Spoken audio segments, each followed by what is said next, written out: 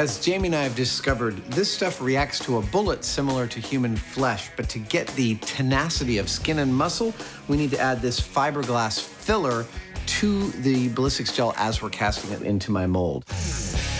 Oh, beauty. Oh, I'm very pleased with how this is going so far, based on nothing. Once set, it's simply a case of easing the fleshy throat free of the mold. Almost. Come on.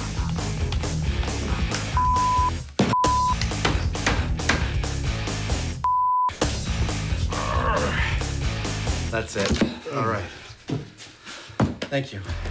Then Adam plumbs the system with blue blood Nice. and tests his anatomically accurate jugular.